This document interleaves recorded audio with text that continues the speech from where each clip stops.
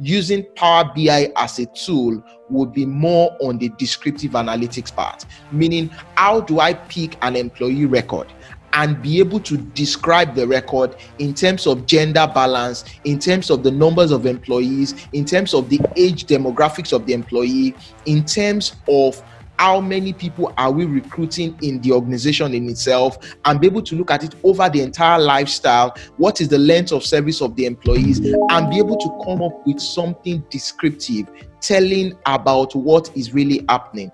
That is an example of descriptive analytics. Now, in terms of the various tools that are usually employed to do HR analytics, one very critical, which is the number one tool, is Microsoft Excel. That's a tool you cannot run away from.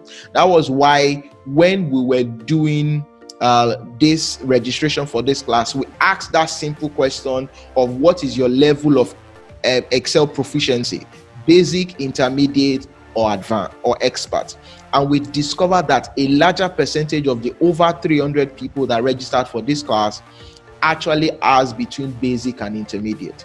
Now, for you to be able to do analytics well and enjoy yourself, as a matter of fact, when we start to do the practical class in a couple of minutes, you will start to look at yourself and say, what's happening down here is because you need to take your level of Excel top notch. Another interesting tool, which is the one we're going to be concentrating our effort on today, is Power BI. Power BI is a business analytics tool by Microsoft, and it makes HR analytics very interesting. As a matter of fact, we're going to be creating a sample dashboard today in the next couple of minutes. Now, what you would normally do when we are creating dashboard in Excel that can take you 3 hours, you can get it done in 1 hour in Power BI, or even less, depending on your level of proficiency in the use of Power BI. So I'm going to be deploying another pool in a couple of minutes. But before I do that, there are other tools for analytics, depending on the advanced level of analytics you're doing. Tableau and Quilink does similar as what Power BI does. There's SPSS, the statistical SPSS, there's Python, and there's R. R is like when you're dealing with big data analytics. Now, I am going to be going into what is Power BI, because Power BI is a data visualization tool. As a matter of fact, it is a business analytics service by Microsoft, and it provides interactive visualization and business intelligence capability with an interface simple enough for end users to create their own reports and dashboard. As a matter of fact, with the use of Power BI, you can be able to create fast and easy access to your data that will help you to go from data to insight in minutes, which is what we're going to be doing in a few minutes. Because if you now look at your HR data that is sitting in Excel, how do you visualize it? How do you turn it into graphical form? That's what Power BI does. Power BI helps you to visualize your data. So data visualization has to do with the graphical representation of data. So when I collect the data of the number of people that responded to the poll and I turn it into a pie chart. A pie chart is a simple data visualization chart that helps you to represent what we call proportion. When I talk about column chart, I am intending to do what we call comparison.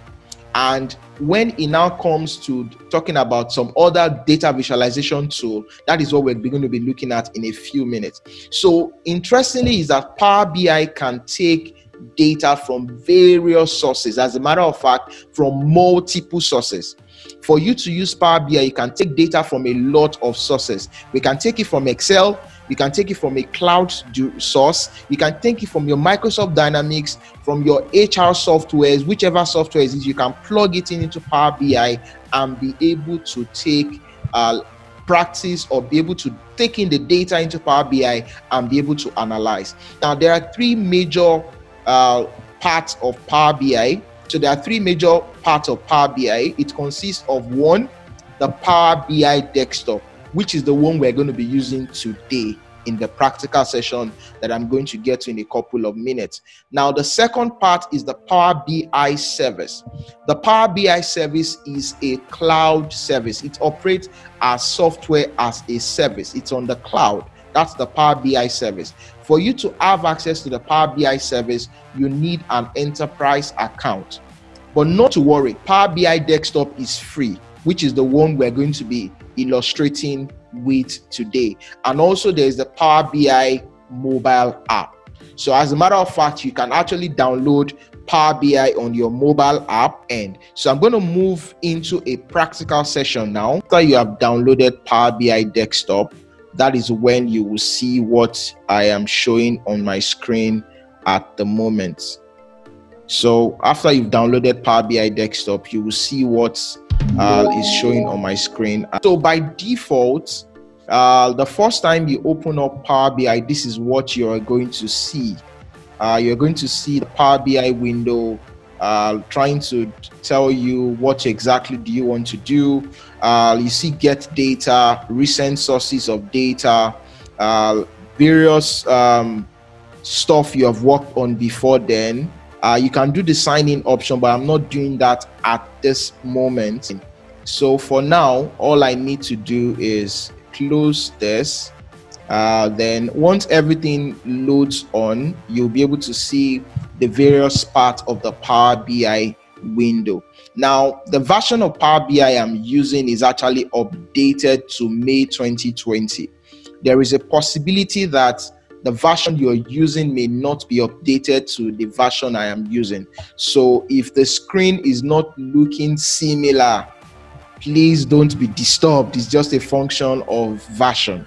But the look and feel is going to be exactly the same. The look and feel of Power BI is going to be exactly the same. So how do you get to know the version of Power BI you're using? Just go to Help on the Power BI tabs. Go to Help, then you see About on the left hand side of the screen. Once you click on the About option, you'll be able to see the version of Power BI you are using. Now, if you're using Windows 10, downloading Power BI is easier from your Microsoft Store on your laptop. If you're using other versions of Windows that is not Windows 10, the link would help you to download. So if you download Power BI from your laptop and Windows 10 Microsoft Store, the possibility is that every time there is an update on Power BI, it pushes that update to the Power BI on your system. But if you download it from the website, every time there is an update, you need to go and manually download it. So that's just the major difference. So my own version is updated to May 2020. So let me just take you through the various parts of the Power BI window. Then I will now be able to tell you what we want to try to replicate. So once you open Power BI for the very first time, you will see this white canvas. This white canvas is your report canvas. This is where all the magic happens in terms of the visualization that you want to create. Now, if you look towards your right, after the canvas window, you will see the filter panel. That's what you will see there. That's the filter panel. Then to the other side, you will see the visualization part. Now, this visualization is where most of the data visualization happen. So this gives you an example of a stack bar chart. This gives you a stack column chart. This is a pie chart, a donut chart, and all the other part of it. So this is where you visualize the data that you are trying to illustrate in a descriptive analytics form. Now, this field is currently empty at the moment. When we bring in data into Power BI, that is when these fields will be populated. Now, to be able to bring data into Power BI, you go to the Home tab. This is where you bring data into Power BI. You can see this point say Get Data. This is where most of the magic happens. And you can bring in a lot of data into Power BI. And all the data you can bring it from an Excel file. You can bring it from a Power BI data set, a data flow, an SQL server, a text file. You can bring in data from web into Power BI, and there are some other sources that you can bring data into Power BI from as well. Sources, you can bring it from a file, you can bring it from a database, you can bring it from a Power Platform, you can bring it from a cloud software, you can bring it from online services, talking about SharePoint, Microsoft Dynamics, or any other integration that you have. All of these places you can actually bring your data into Power BI from there. So the illustration we're going to be doing, what the practical session we're going to be doing right away, I'm going to be bringing Power BI. I'm going to be creating a HR dashboard.